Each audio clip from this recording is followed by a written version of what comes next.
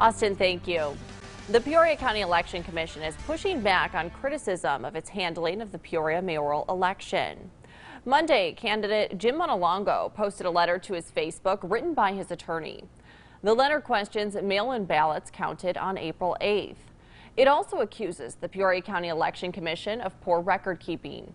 In response, Thomas Bride, the executive director of the Peoria County Election Commission, saying this in a statement, quote, "We are in compliance with election laws and the State Board of Elections protocols.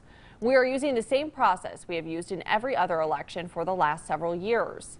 Continuing, it says the mail-in ballots are sealed, barcoded, kept in a locked room that has 24-hour surveillance and only opened by election judges, one Republican, one Democrat.